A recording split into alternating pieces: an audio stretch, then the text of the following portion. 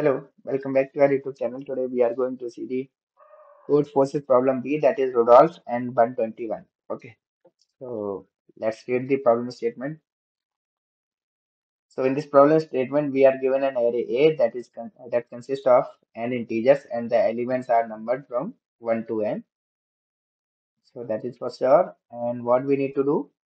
We need to choose any index I that is greater than 2, greater than equal to 2, and less than equal to n minus 1. And what we can do? We can do these operations. Assign ai minus 1 as like decrement by 1, decrement ai minus 1 by 1, and decrement ai by 2, decrement ai plus 1 by 1. Okay. So we can do any number of operations. So what we need to do? We need to make all numbers 0.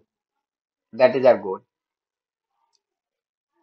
So let's see the approach to solve this question. Okay, so in the first case, we have this thing. Can we make it 0? Yeah. So one of the possible solution is given here. By sequence of these operations, we can make it 0. Perfect.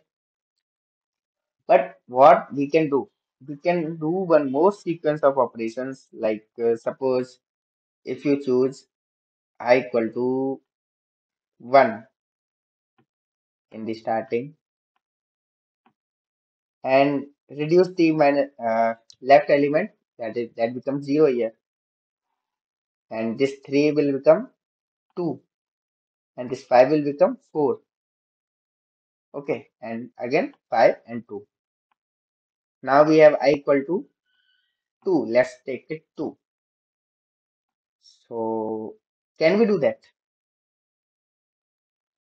No, we can't take this element because, sorry, not 2, sorry, I equal to 2, that means this element. We can obviously take this element. And can we make it 0? Yes, by performing two operations, we can make it 0. So what will happen after two operations? So after two operations, it will be 0. It will be it will be 0. Okay. And what will happen to this 5?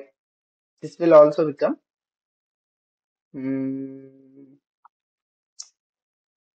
this will become 3, and this is 2.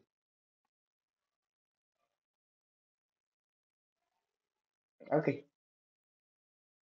Mm, I feel I am doing something wrong. I have done something wrong here, so let me correct it.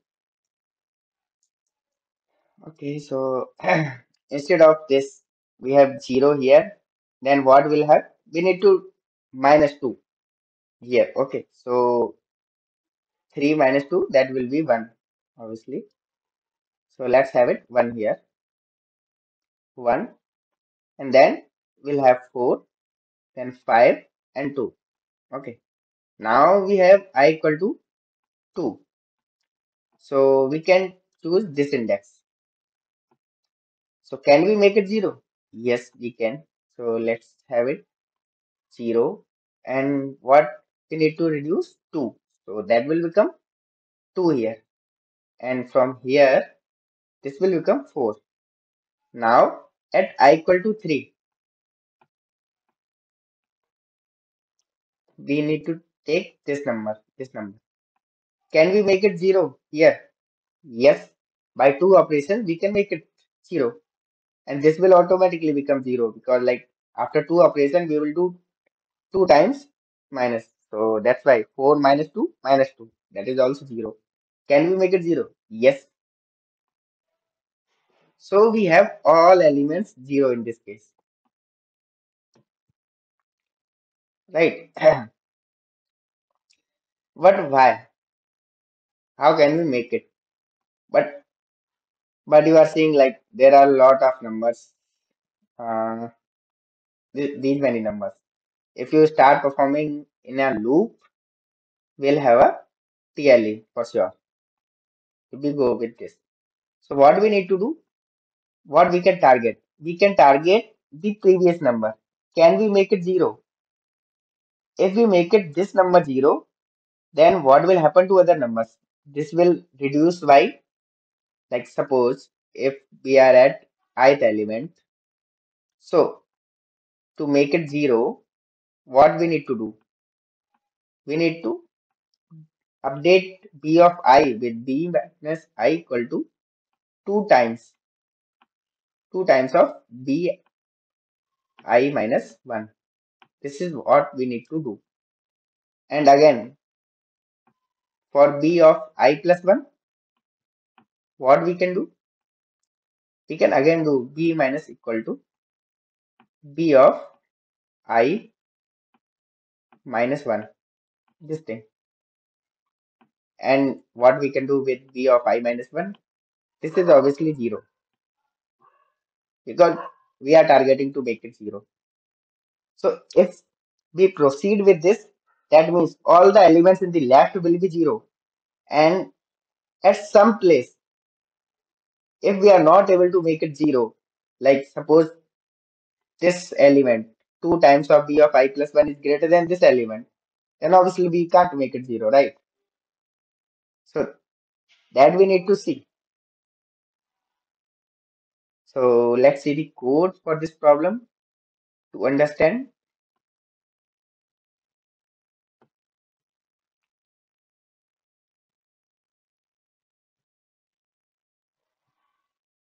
So what we need to do, we need to take the input and make a loop.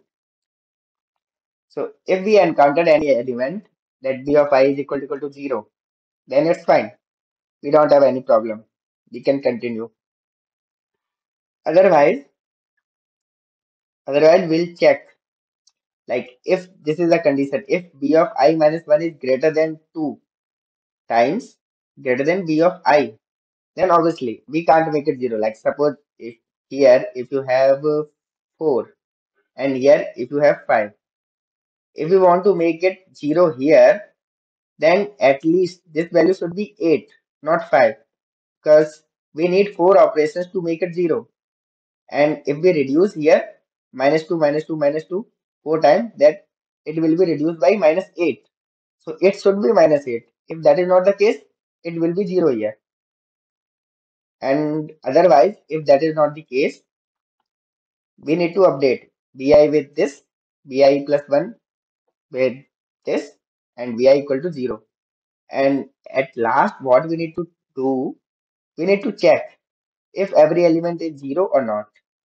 If not 0, then we'll return no, otherwise, yes.